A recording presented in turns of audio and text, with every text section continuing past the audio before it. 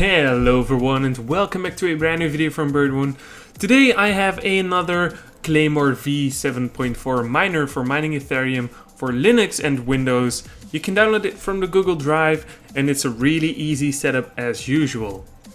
In both of the files I included the 2GB and 4GB batch file to run the miner.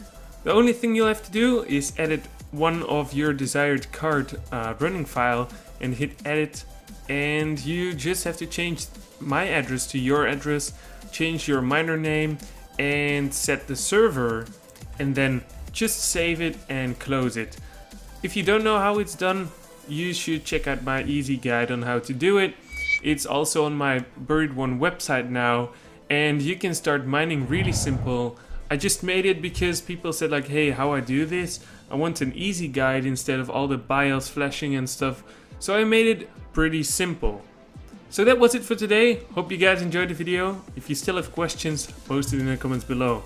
Hope you guys enjoyed the video.